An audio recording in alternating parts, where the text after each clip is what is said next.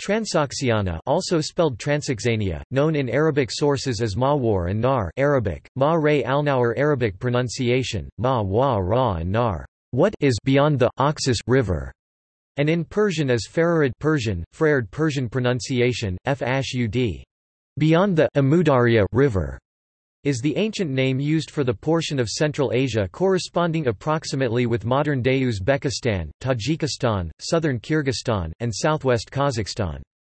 Geographically, it is the region between the Amu Darya ancient Greek, Oxos and Syr Darya rivers. The area had been known to the Iranians as Turan, a term used in the Persian national epic Shahnameh, to the Romans as Transoxania land beyond the Oxus, and to the Arabs as Ma-war and Nar land beyond the river. The region was one of the satrapies provinces of the Achaemenid dynasty of Persia under the name Sogdiana. It was defined in classical antiquity to distinguish it from Iran proper, especially its northeastern province of Khorasan—a term originating with the Sasanians—although Arab historians and geographers tended to subsume the region within the loosely defined term, Khorasan, designating a much larger territory. History.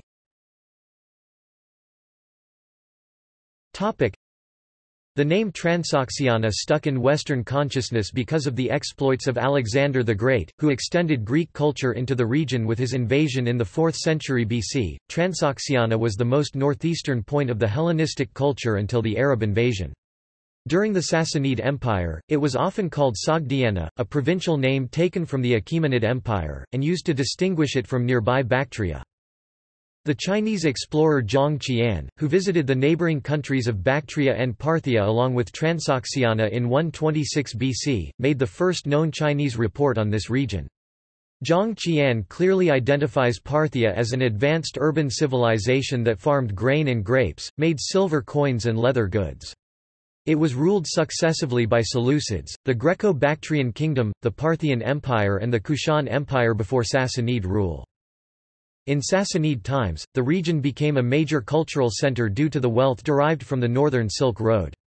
Sassanid rule was interrupted by the Hephthalite invasion at the end of the 5th century and didn't return to the Sassanids until 565.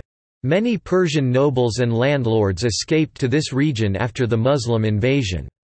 Before the Muslim invasion it was also ruled by Gokturks.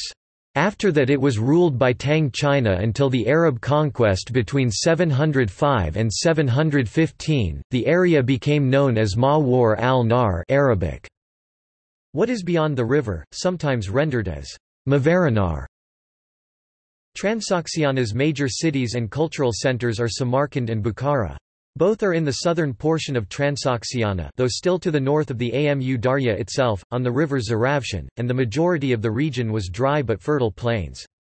Both cities remained centers of Persian culture and civilization after the Islamic conquest of Iran, and played a crucial role in the revival of Persian culture with establishment of the Samanid dynasty.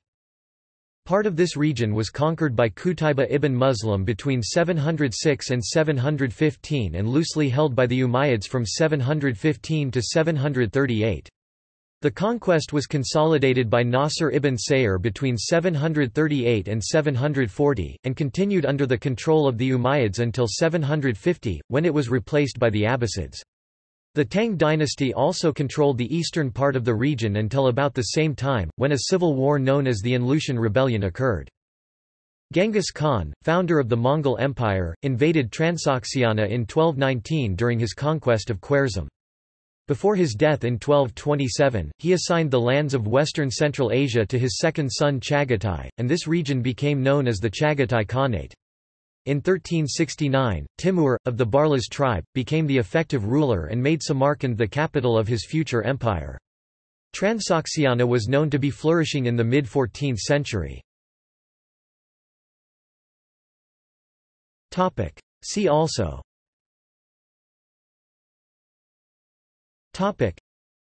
Greater Khorasan, Khwarezm, Turan, Hizar-i-Shadman. References.